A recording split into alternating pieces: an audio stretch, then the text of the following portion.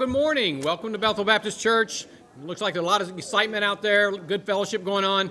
If you'll stand and join me, we're going to get started with the song service, 214 in your red hymnals.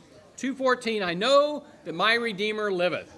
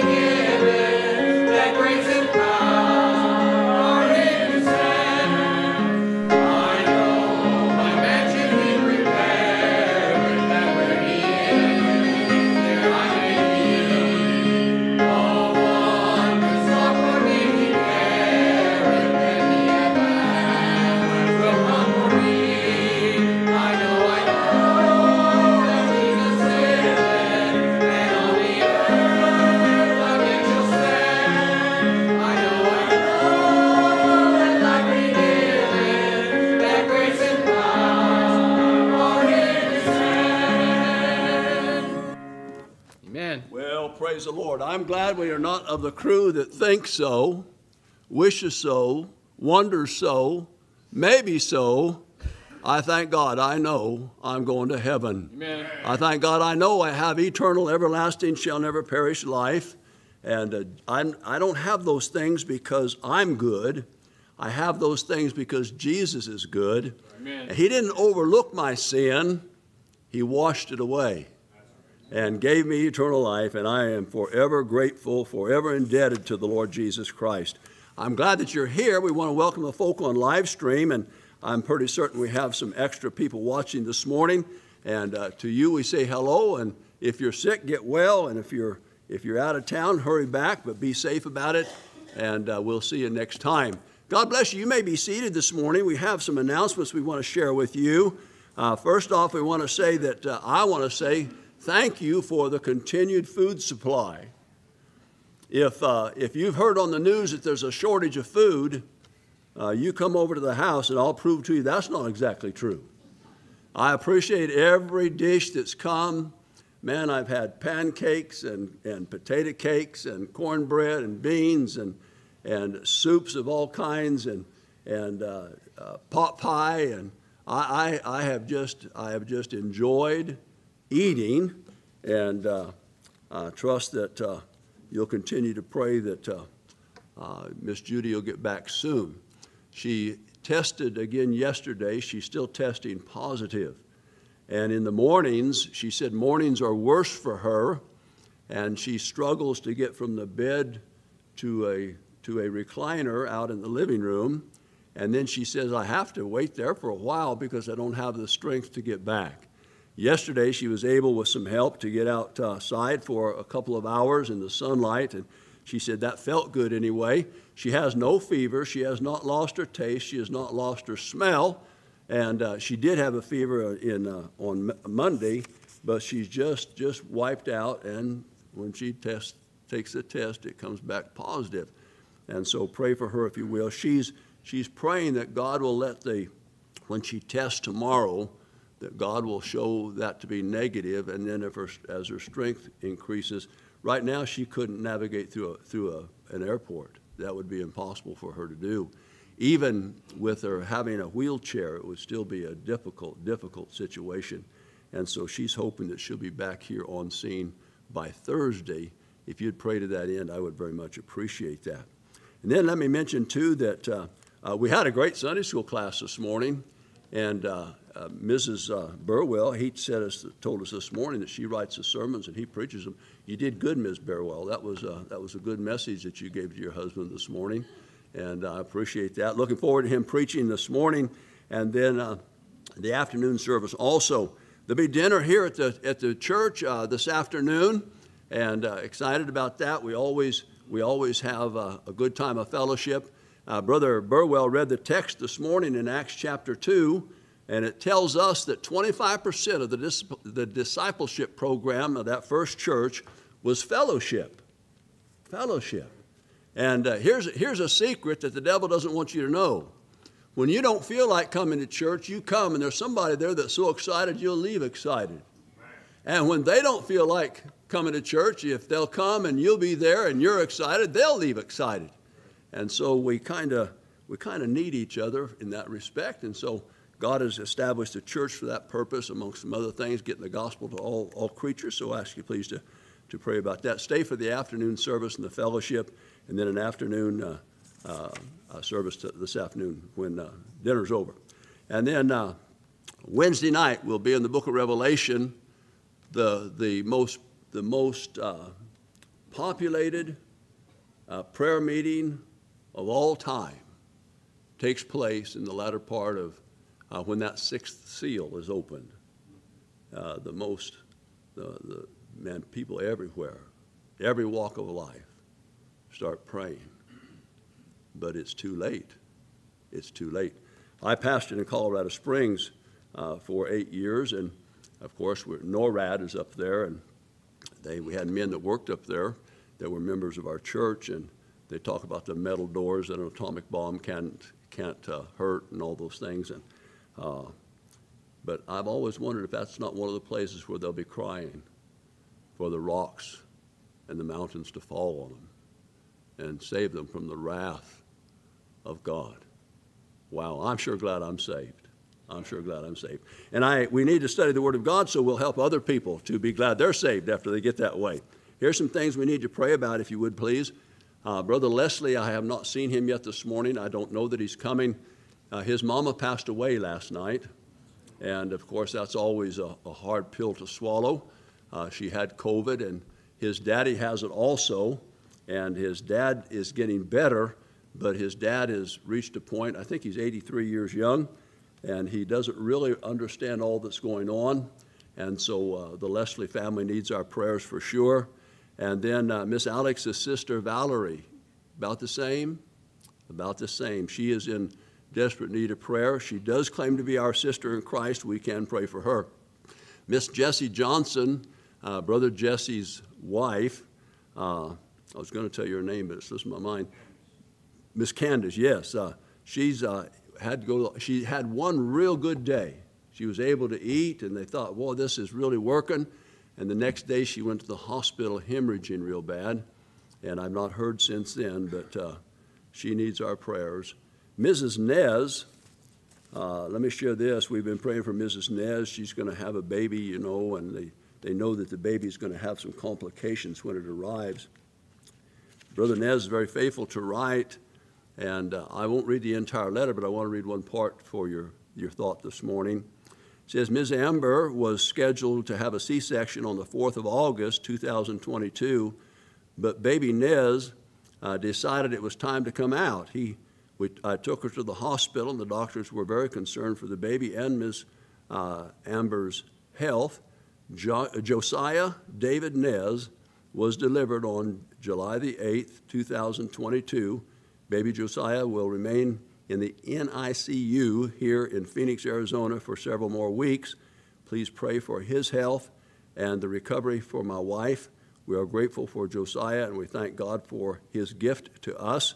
Thank you for investment here on the Navajo Reservation. May God continue to bless you richly in Christ. Ryan Nez, and so we need to pray for him and for their entire family. And then if you want to see the rest of the letter, come back Wednesday, and Brother Weaver will share it with us. Amen. So praise the Lord for good missionaries that report. And while I'm saying that, let me say this. One of the best reporting missionaries we have is Brother Burwell. He's one of the most faithful reporting missionaries that we have. And I think he's the longest missionary that we've had. The church was supporting him when I came, and they still are if he doesn't mess up today. And so we're very, very thankful that he's here, and trust that we'll have a good time with him. Pray for our missions program. Let's see, Kenny Heinbach. This is a friend of Brother Rollins, and he did some work on Old Yeller out here and got it back on the road for us one time in the past. And he's suffering from illnesses now. We need to pray for him. There are several members and friends of Bethel Baptist Church that are under the weather. Ask you please just to pray that God will give us a healthy church. Continue to pray for America, for Israel, for Jerusalem, for our missions program. And then pray for Mrs. Rollins, who's traveling, supposed to come home tomorrow, I think.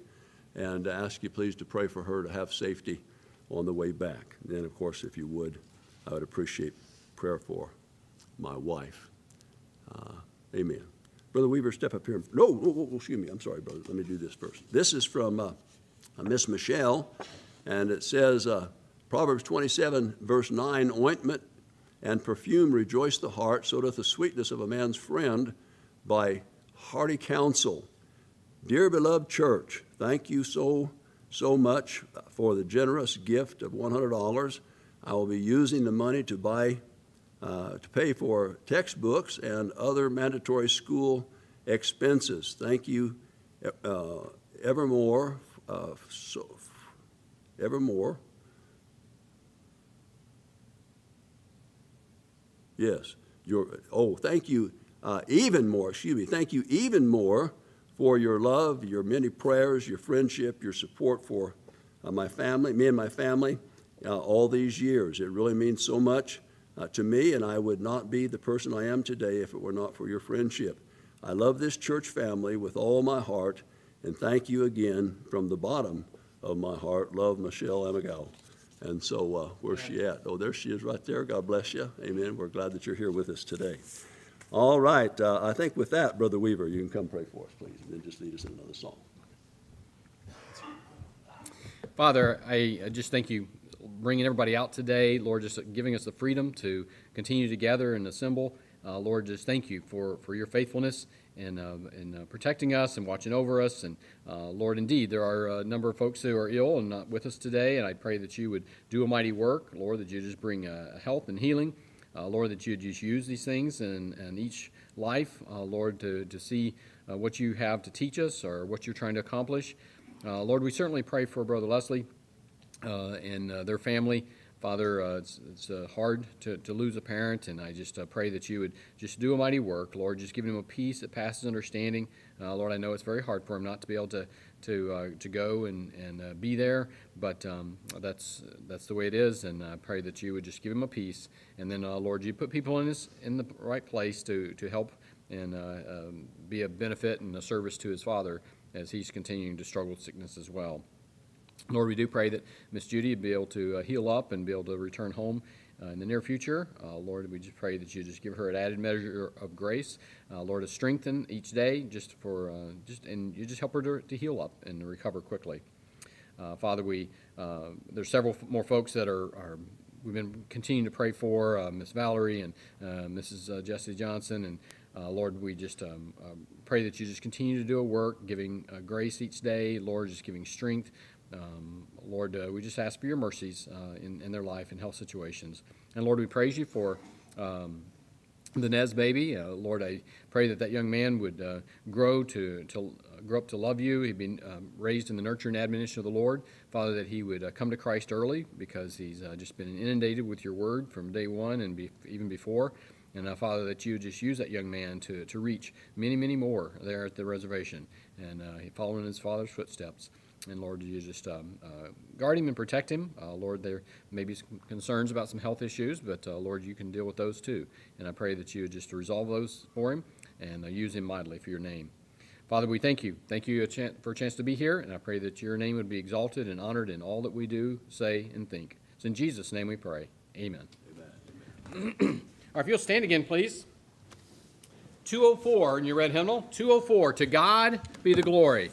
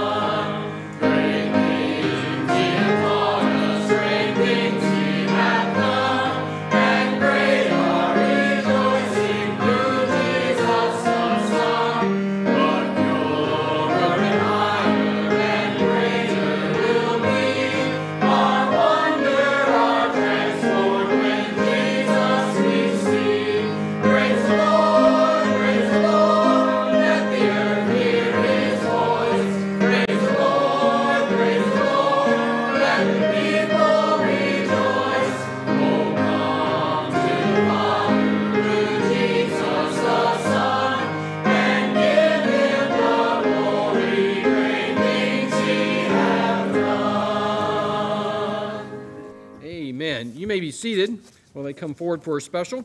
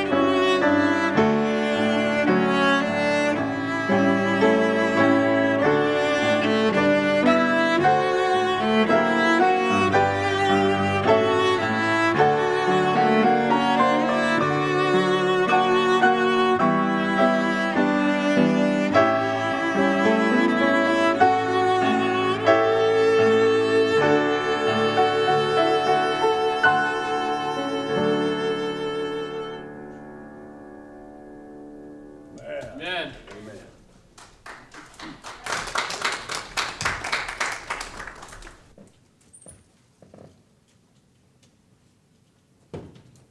Thank you, folks. Appreciate that.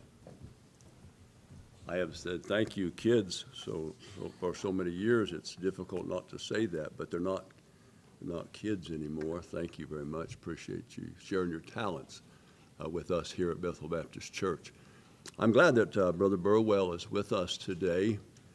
Miss Judy is sorry that she's missing him being here. She probably is watching on live stream, so she'll pick up every dip, every dodge, everything you do wrong, brother, I promise you. She is good at critiquing. She's practiced on me for 58 years. Amen. So she's going to enjoy it there. Thank you for those of you who are watching, and we are very grateful for the ability that we have to send our message literally around the world. We're very thankful for that. Thankful for those people who work hard in order that we can get that done. And so we're glad that you do that. Brother Burwell, you come, sir. I know God's given you a message. I appreciate the message in Sunday school, and I didn't enjoy it all, but I appreciated it all. And God bless you. We're looking forward to hearing what God told you to tell us today. Amen. As long as I know you love us, you can tell us whatever you want to tell us. Amen. All right. Probably going to wish I didn't love you near as much as I do. I'll just say a word before I preach this morning. And, you know, I'm getting old. I hate to be reminded that I'm old. But I'm getting old. I'll be in November the 28th, I'll be 77 years of age. Write it down in your Bible. November 28th, 77. I like Mercedes-Benz, and my favorite color is burgundy, just so you'll know, okay? But Mrs. Burwell worries about me because I get disoriented sometimes. And I'll tell you a little story that happened. It's been a while back, but I get up early. I get up sometimes. It's usually pretty dark still when I get up.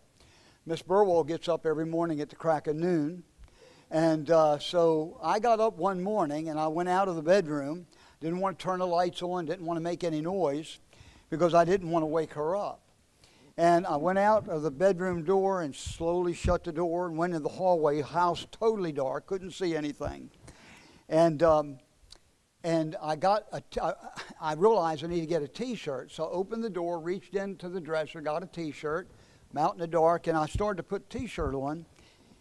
And you get this story, I couldn't find the hole where your head goes through.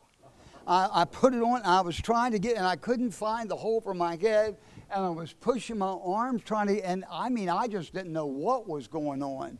And I didn't want to wake her, but finally I kind of got scared even. And so I finally opened the door and I woke her up. I said, Charlotte, I'm having a hard, I can't find the head from a hole to go, a hole for my head for the T. I can't get my arm. And she said this. She said, I knew I should not have put those pillowcases in your drawer. Now I'm ready to confess. Now I'm ready to confess something that I've not told Mrs. Burwell. She does not know this.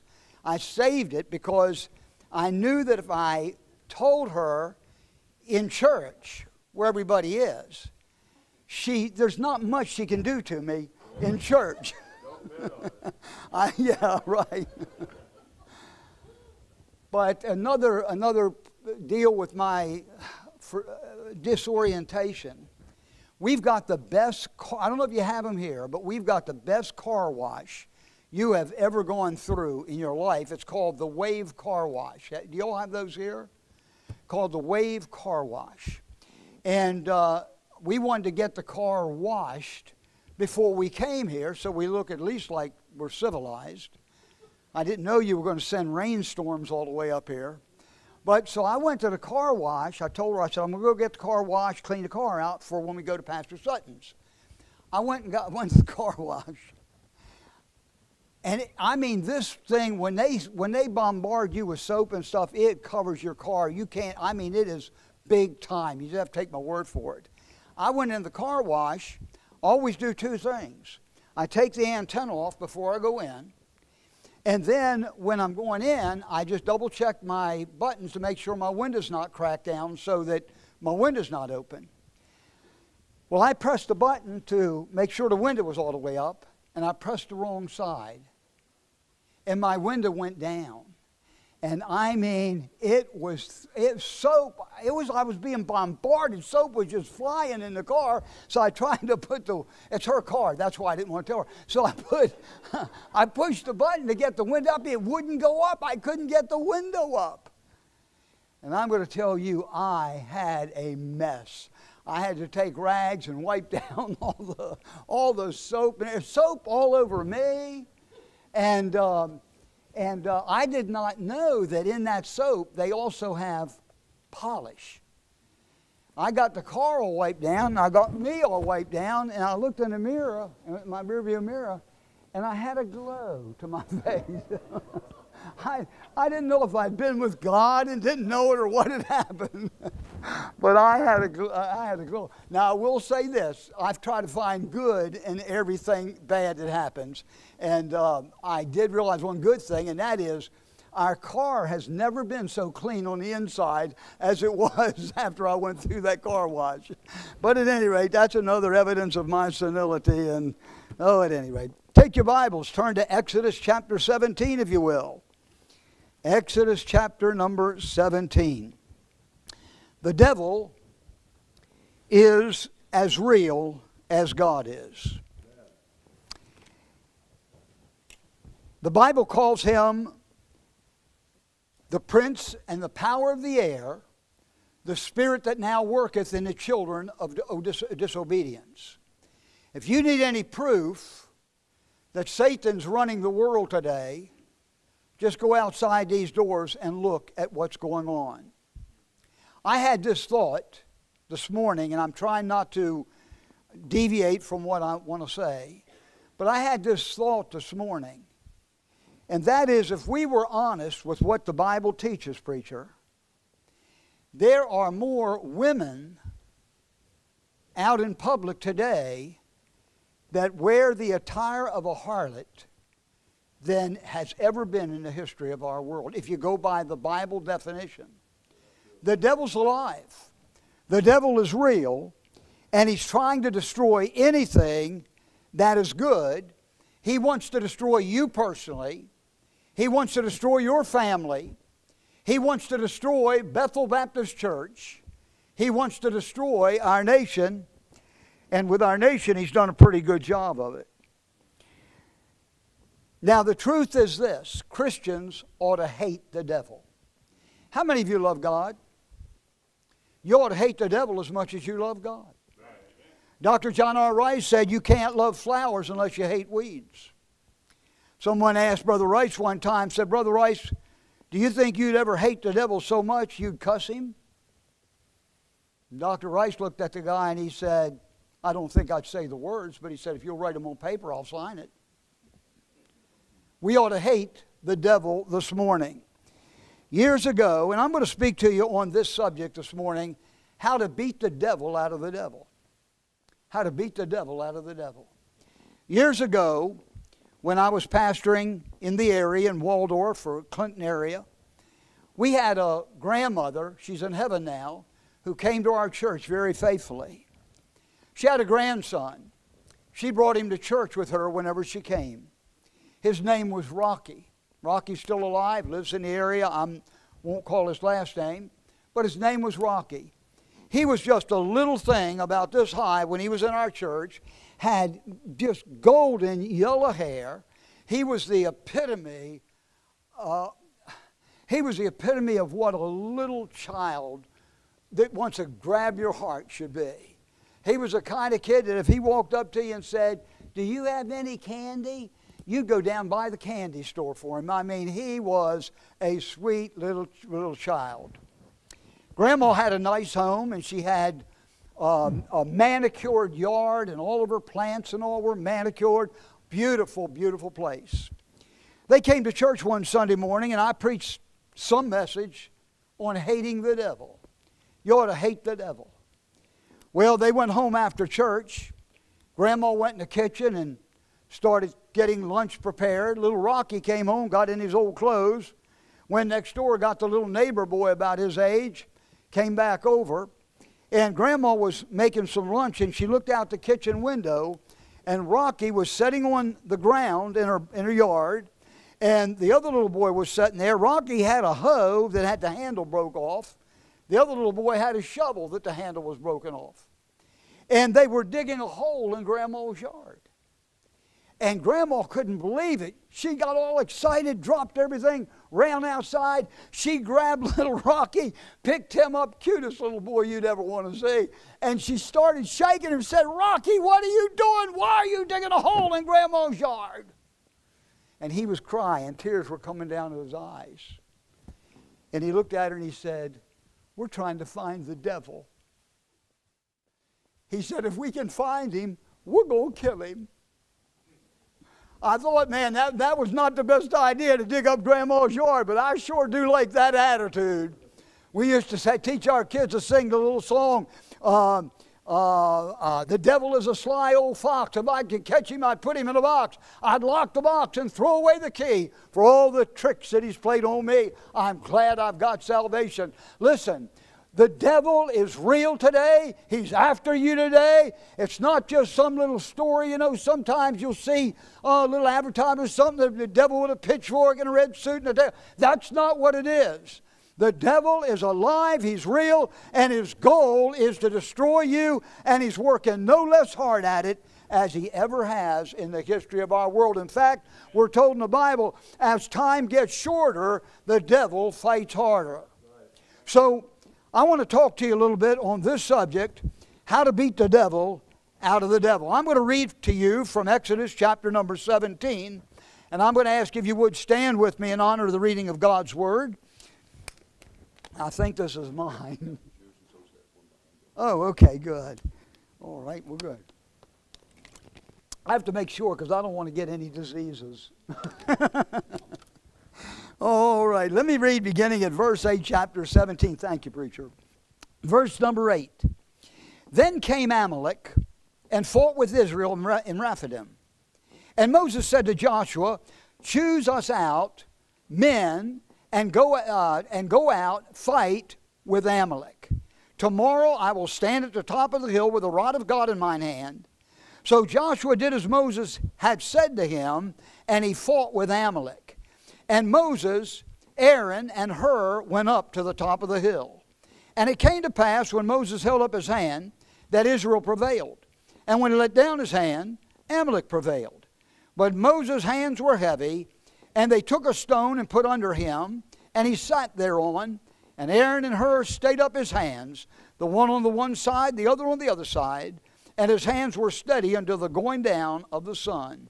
And Joshua discomfited Amalek and his people with the edge of the sword. And let's pray. Father, I want to thank you again today for the privilege of being in your house. Thank you for the opportunity to get to preach the Word of God. Thank you that your Word is quick and powerful and sharper than any two-edged sword. And Father, we understand this morning there's a devil who's real. We understand that he's very powerful. In fact, he is more powerful than we are, and we are no match for the devil in ourselves.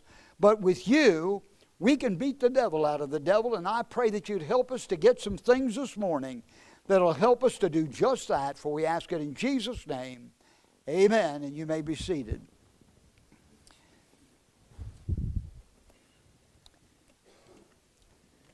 The Christian life, and most of you, if you're saved, you know this is true. The Christian life is always a series of battles. The devil attacks. We fight back. God gives a victory. The devil attacks. We fight back. God gives a victory. Then the devil attacks again. We fight back. God gives a victory. It's a series of never-ending battles. So was the history of the people of God. In this story, God had given them a great victory. Don't go back and read it now, but you go back later and read prior to this. God had just given them a great victory. They came to a place called Rephidim, and there was no water. It was a death sentence for the people. If they didn't get water, they'd be destroyed. God told Moses to take a rod and smite the rock, and when he did, water began to flow to feed or to give drink to all of those people. As the people were now in this chapter rejoicing over the fact of what God had just done, the miracle that God had just given them, suddenly, as always is, the devil attacked them again. The nation of Amalek invaded the camp of the people of God and made war to try to destroy them. When they did, God taught the people of Israel a lesson that they would never forget on how to beat the devil out of the devil. Now, can I say this to you, and then I'm going to just preach quickly here and get you out on time. Could I say this to you? God never intended for us to allow the devil to destroy us. Amen. Greater is he that's in you than he that's in the world. God's desire is that we win the battle. By the way, when it says the gates of hell shall not prevail against the church, it's not talking about hell charging the church. It's talking about the church charging hell, and the gates of hell will not prevail against the church. We're supposed to be on the aggressive, and the devil is the one who's supposed to be running. Right. So the Bible tells us that God wants us to get victory over the devil. We are more than conquerors through him that loved us. Now, if you want to beat the devil, how many of you have battles going on in your lives? Hold your hand up if you do. I know I do, man. How many of you can say this? I have something going on in my life that no man can help me, the preacher can't help me, the evangelist can't help me, I can't help myself. I've got something going on. If God doesn't do something, it's not going to get done. Only God can give a victory. Anybody have anything like that? I know I do. I've got some things only God can give me the victory. Well, if we're going to beat the devil out of the devil, there are several things that we've got to do. Now follow me, and we're going to follow Israel, because Israel eventually won the victory, won the battle against the attack of the devil. We can win that victory too if we will obey what God's teaching us here. So let me give you several things. Number one, if we're going to beat the devil out of the devil, we have to be expecting Satan to attack. Be expecting Satan, always be expecting Satan to attack. Look at verse number 8. And again, I say, as I did in Sunday school, sometimes we don't look close enough at the Scripture and get everything gleaned out of it we can. In verse number 8, the Bible says, "Then came Amalek and fought with Israel at Rephidim." Now, I want you to notice the word "then." The Bible says, "Then came Amalek and fought against Israel and Rephidim." Then. Now, what is that talking about? Then, when is that talking about? I want to tell you what it means. It's saying, God is saying here that after God had given a victory, after they had been without water, after God had given a miracle when Moses struck the rock and water came, and the people are rejoicing, and everything's going good now, right then, right after that, the Bible says the devil came and fought again. Can I tell you this? You're in a battle right now, and the devil is fighting in your life, whether it be sickness, whether it be finances, whether it be relationships, whatever it is. I'm going to tell you, God can give you the victory, but when He does, the devil will be back with something else to battle you with, because he's not going to give up on trying to destroy you. He hates anyone who is serving God. Now let me tell you, if you want to get the devil off your back, if you want things to go a little bit better, if you want things to be a little bit easier, then I'll tell you how you can do that. Just quit on God. Just give up. Stop coming to church. Don't read your Bible anymore. Don't pray anymore. Don't go soul winning anymore. Don't trust the Lord anymore. And things might ease up a little bit. But I'm going to tell you something. If you are not going to give up on God, if you're going to keep serving God and doing what God wants you to do, you're in for the battle of your life. And every Christian has been, and God has told us not to think it strange when we suffer persecution. Satan's greatest desire, folk, is to send people to hell. And let me stop here and say this. I was going to tell the preacher this a little while ago, and I just didn't get a chance. This crowd of people that you have, I don't know if preacher knows it or not, but God's using him to build a church here in this area. I mean, this is probably the best crowd we've preached to in a long time. Churches that were running 200, 250, 175 are running 30 and 40 now on Sunday morning, a dozen on Sunday night, just a few on prayer meeting night. I preached for a preacher not long ago. He said, "Can you preach for me on a Wednesday night?" I said, "Yes, sir, I can." He said, "Well, let me warn you, I will only have 10 people there on Wednesday night." It's like that, preacher, everywhere. I'm telling you, the devil has fought. COVID is a part of it. There's a lot going on to try to destroy the church. If I were the pastor of a church with this crowd here this morning, I'd be jumping up and down and praising God and saying, "Hallelujah, God is working in our midst." Brother, I'm going to tell you something. We need to be expecting the devil attack. And I'm going to tell you this. Most of your people are pretty good looking. There's a couple that I would... Yeah, but we don't want to talk about Brother Joe today. But there's a couple I'd get a little worried about. But listen, you don't look like a rebellious crowd to me. I hope you're not. I'll tell you one thing, it's refreshing to go into church and see Christians who dress like Christians and act like Christians. It doesn't look like you're in turmoil here. It looks like you're doing pretty good. I'd be praising God, because that's not what's happening in a lot of the churches. We need to realize Satan's going to attack, and let me tell you something. If you are doing good, that's wonderful, but if you are doing good, expect the bottom to drop out here before long. The devil's going to do everything he can, and it's amazing to me how one bad apple can spoil the whole barrel. And I'll tell you what I did, preacher. I watched who came into our church. I watched what's going on. I'm getting away. Let me go on. So when I get mad, I just go off my trail. Always be expecting Satan to fight. Now, if you're going to beat the devil out of the devil, don't be surprised when the fight comes. All right, number 2. Always be ready to become personally involved in the battle. Always be ready to become personally involved in the battle. Look at the first part of verse 9. And Moses said unto Joshua, choose, don't miss these words, choose us, U.S., choose us, out men, and go out, fight with Amalek. Now, Moses said to Joshua, choose us out. I said, always be ready to become personally involved in a battle. Moses didn't say, find a bunch of guys to go fight. He didn't say, find a bunch of guys to help you and go fight. He said, choose us. I'm in the battle. You're in the battle. We're all got to be in the battle. Listen, nobody's exempt from this thing. We've got to be ready to get in the battle and fight the battle for the Lord Jesus Christ. He said, choose us men. Men that'll go with us. Men that'll fight with us and fight with Amalek. Nobody ever wins a battle in any area of life unless you get in the battle. That makes all sense in the world. You're not going to win if you don't get in.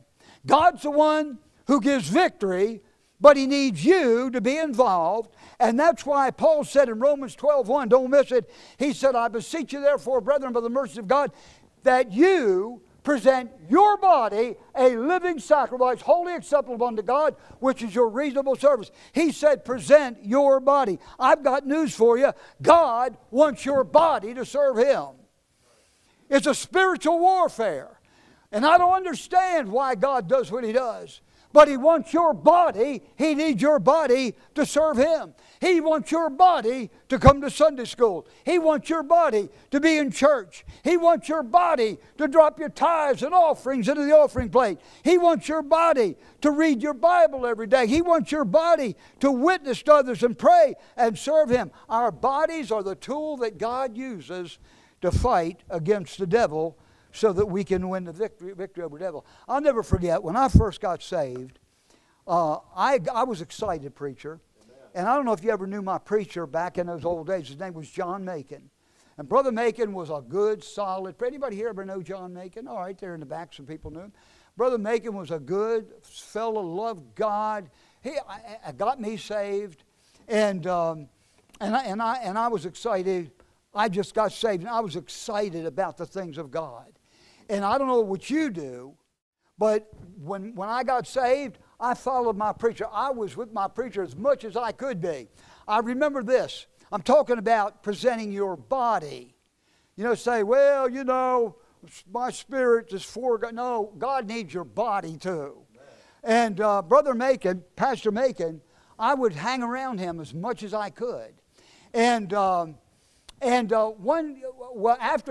the way, our church auditorium was about half the size this way and about halfway back to Brother Bowie. And that was it. That was the church. And we had 35, 40, 50 people. Brother Macon would have somebody close in prayer, Brother Weaver, and then he would walk to the back of the church, which wasn't very far. But he walked back to church, and he'd stand there, and as people went out, he would shake hands. Well, I'd watch. I'd have my eye open during the prayer, and when he got up and went by, I'd get up and I'd follow him, and I'd go to the door with him, and I'd stand. I'm just a kid, kid got saved, and I'd follow him, and I'd stand there with him, and he'd shake hands, and then I'd get to shake hands, when the people, they went out, and I just wanted to be near him. I never forgot this. I'm talking about presenting your body. God needs your body. I'll never forget this. A lady came through, and she shook the preacher's hand, one of our ladies. And she looked at him, and she said, Pastor, she said, that was a good service. She said, I just wanted to let you know, I won't be here tonight, but I'll be with you in spirit. And Brother Macon, he didn't even bat an eye. She said, I can't, I'm not, she didn't say I can't be here. She said, I'm not going to be in church tonight, but I'll be with you in spirit. And Brother Macon looked at her and said, ma'am, if you're not coming, leave your spooks on too. I don't need your spooks. God needs our body. God needs us to do something. Listen, I've never seen a spirit tithe. I've never seen a spirit clean the restroom.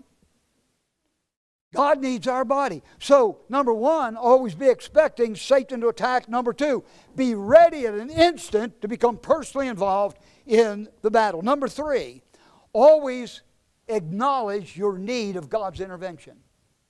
You're expecting the devil to fight. You know you've got to get in a battle, but you have always got to acknowledge your need of God's intervention. Look at it in verse 9. And Moses said unto Joshua, choose us out men to go and fight with Amalek. Now watch this, that's the physical. Tomorrow I will stand on the top of the hill with the rod of God in mine hand. Now, he said we're all going to fight, but he said somebody has got to get God in on this thing, or it's not going to work. We're not going to win. We're going to fail. We'll lose the battle. We've got to get God in it. He said, get ready to fight. I'm going up on the hill, and I'm going to have the rod of God in my hand and get God in it. By the way, that was getting God in it, because when he held the rod up, Israel was winning. When the rod went down, when he couldn't hold it up, God withdrew his forces, and the Amalekites would win. So we have got to acknowledge our need. In your own power, folk, you are no match for the devil. Amen. The devil will win every time if you try to battle him in your own power. You have got to have God's help if you're going to win the victory. And by the way, it's been like that all through the Bible. God gave us a whole Bible to show us that we've got to have his help. I remember when Daniel was cast into the lion's den. And Daniel would have been devoured by those lions. They starved those lions before they ever threw anybody in there. He'd have been devoured. But Daniel said, listen, Daniel said, God is able to deliver us. The Bible says that God sent his angel, they threw him in the fiery furnace, and while they were in the furnace, they opened the door and looked in again, and the Bible says, somebody, I don't know if it was a king or who it was, but somebody said, didn't we throw 3 guys in there? And he said, yeah, 3, we threw 3 in. He said, I got some news for you, Buster. There's 4 in there now, and one of them looks like the Son of God. And listen to me, I'll tell you why he looked like the Son of God, because he was the Son of God. God got involved in the battle for Daniel. The same way with the 3 Hebrew children. They'd have been burned to death. They looked down into the furnace. I think I just told you that. Daniel was in the lion's den, forgive me. But God said the angel shut the lion's mouth. And then in the lion's den, in the furnace. I like that because they heated the furnace up 7 times hotter. The Bible says then it was wont to be heated. In other words, if they got heated up 7 times hotter than it should have ever been heated for safety's sake. But they threw him in, and the Son of God was in there. Same thing with David and Goliath. Well, just a little kid, a little stone. But you know what he said? He said, God delivered me from a bear, delivered me from a lion. He said, he can deliver me from this uncircumcised Philistine too. And I'll tell you what I believe. And by the way, if I'm dreaming, don't wake me up, okay? But I'll tell you what I believe. I believe David took that little slingshot, and boy, and wasn't, this kind of stuff, because they didn't have that. It was just two leather straps and a little pocket, and he swung it around, let one end go. And I believe God grabbed that rock and put that rock exactly where he wanted it, in that giant's head. Listen, you have got to realize that we have got to have God's help, God's intervention, if we are going to have the victory. Then let me give you something else. Number 4, always follow God's designated leadership.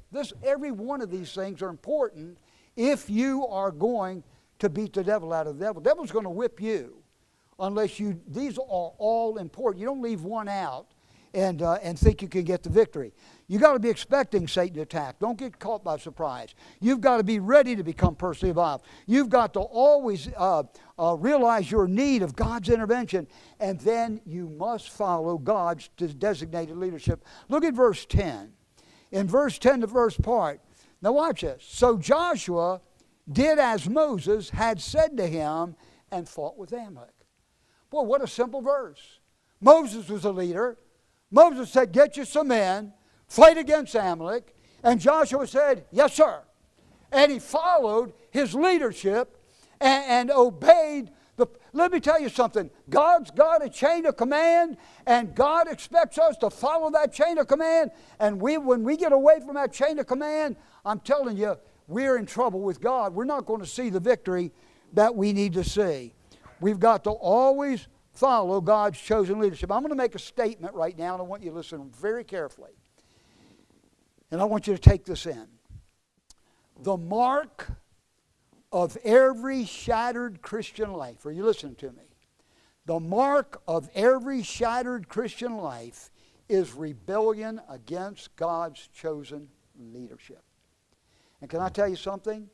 When you rebel against God's leadership, you rebel against God. Mark it down. You rebel against God. Joshua obeyed the man of God because he knew that that was a part of getting the victory. Beating the devil out of the devil. We follow God's chosen leadership. I got 2 more and I'm done. And I think I'll be done pretty much on time. Number 5, always be a team player. Look, if you will, at verse number 10, the last part of it. The last part of verse number 10 where it says, and Moses, Aaron, and Hur went up to the top of the hill. And it came to pass when Moses held up his hand that Israel prevailed, and when he let down his hand, Amalek prevailed. But Moses' hands were heavy. By the way, I might tell you, any leader's hands get heavy after a while. I'm telling you, I have preachers, I counsel with a lot of preachers across the country, and they all have the same story. They all tell me, our attendance has gone down to nothing. Nobody in church seems to care anymore about the things of God. I can't get anybody to do anything. And you have no idea how many preachers have said this to me. My wife and I do it all. We clean the church. We clean the bathrooms. We put the promotion together. We do it all. What a shame. We have to be a team player. There's only one. Now get what I'm going to say. I'm almost done, so get what I'm going to say. Because you know what's going to happen in a little bit? You're going to get to do something really spiritual. We're going to eat. We're going to get to eat food. Isn't that something? That's going to be. We are going to eat food, right? Boy, what are they? They don't like food? I didn't get one little word out of them. Oh, they must know what the food tastes like. I don't know.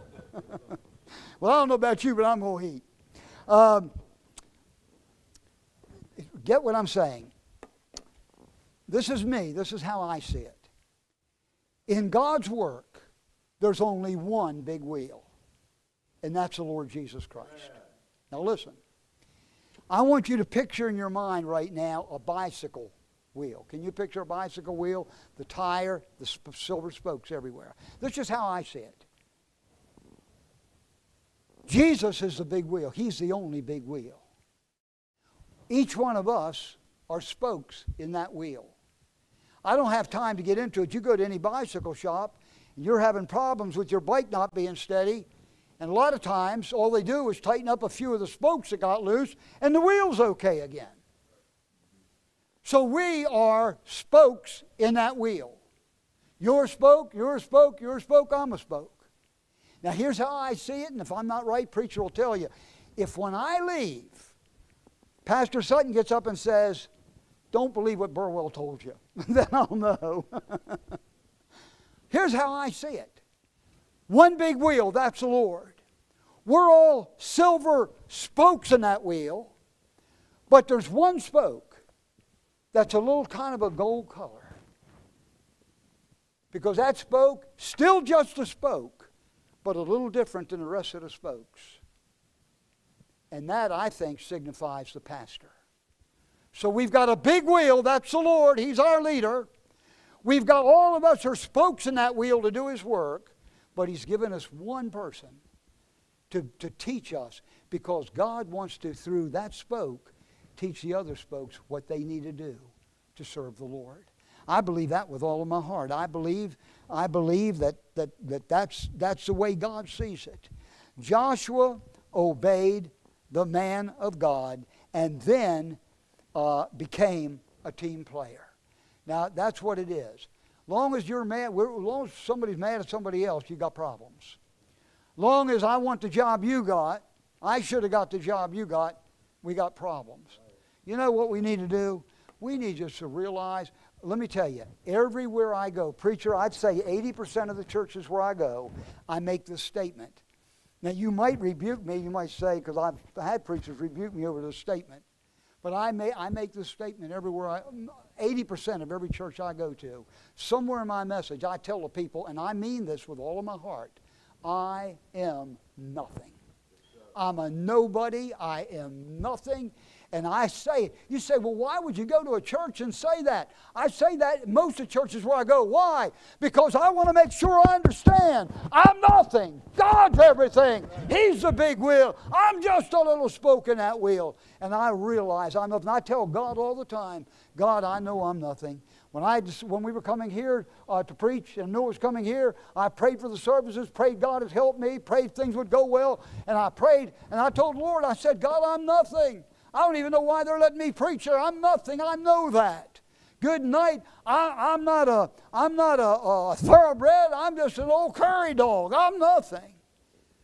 But I want to tell you something. God is everything, and God's taken a bunch of nothings and used them to get His work done.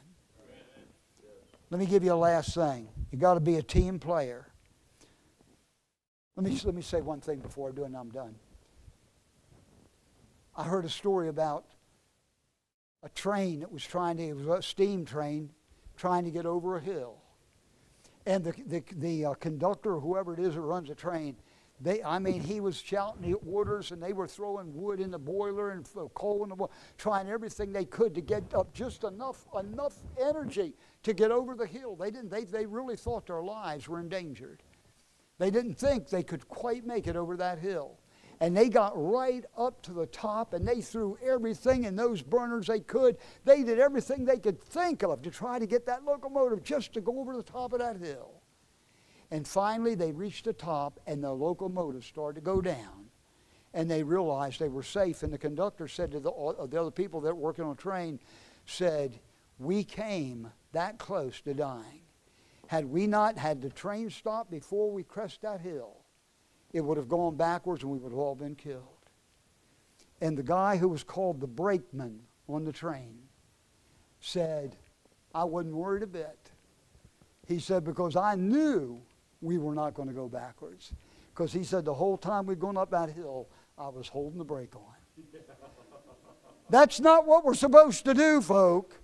We're supposed to help get the train over the hill. Last thing, and I'm done, always expect victory to come. Look at verse 13. I love it. God sums it all up in verse 13. And Joshua discomfited Amalek and his people with the edge of the sword. When God came into the picture, Israel not only whipped Amalek, but she beat the devil out of the devil. And I'm going to tell you something. I don't know what your need is this morning. I don't know what your heartache is this morning. I don't know what your problem is this morning. It may have to do with your son or your daughter or somebody you care about, somebody you love. I don't know what your need is. But I'm going to tell you, if you're saved, how many of you are saved? Hold your hand up way back, maybe you're saved. All right, if you're saved this morning, you're God's child, and God loves His children 10,000 times more than a human father loves his kids. Brother, let me tell you something. God is for you, and if God be for us, who can be against us? God wants to give you a miracle. God, if you're doing right for God, God wants to take care of your need, and He will. But we've got to learn to beat the devil out of the devil, because he's the one that holds back a lot of times the blessings of God, because He gets us to do wrong or gets us not to do what we need to do, and God can't answer like He wants to. Can I ask you a question, and I'm done? I'll close my Bible. That's the only way I can stop, is if I close my Bible. I'll close my Bible. Can I ask you a question this morning? What is it that you need from God that only God can give? What is it? What's that problem? What's that heartache? Who's that person that you love? Maybe their marriage is on the rocks and you've been praying and nothing seems to happen. Or maybe there's a son or a daughter that's not saved. Whatever it is, 1,000 things it could be. What's the thing that you need this morning that you can't take care of, preacher can't take care of, no man can take care of, no doctor can fix it? You have to have God's intervention. What is that thing? Now, can I say this? I'm not trying to get folk down the aisle. That's between you and God. But I'm going to tell you this. I cannot believe that we have the faith to have God intervene and give a miracle in our lives when we're not even willing to get up out of our seat and come down to an old-fashioned altar. We try to get it the easy way. Just sit in your seat. Don't have to do anything. I have a hard time believing we're showing our faith toward God. If I had something this morning that I needed from God, I don't care how many times I prayed about it. I don't care how many times I've been down the altar with it. I'd bring it to the cross and leave it there. You're in an old-fashioned church. Use the old-time Bible. Preacher preaches the old-time messages and truths of the Word of God. Let me tell you something. The altar is not something the preacher decided on. It's not something that I invented. The altar is something that God gave us to come and to meet with Him. Can I meet with God in my seat? Sure I can. Everywhere I go, He lives inside of me. But for some reason, check the Old Testament, for some reason, whenever they had big stuff to do with God, they'd build an altar. I'm saying this altar just fits your needs. God wants to give you a miracle. Why don't you come and do some business with God? Let's all stand together as we have our invitation. God speaking to your heart this morning, why don't you just bring that thing to the cross?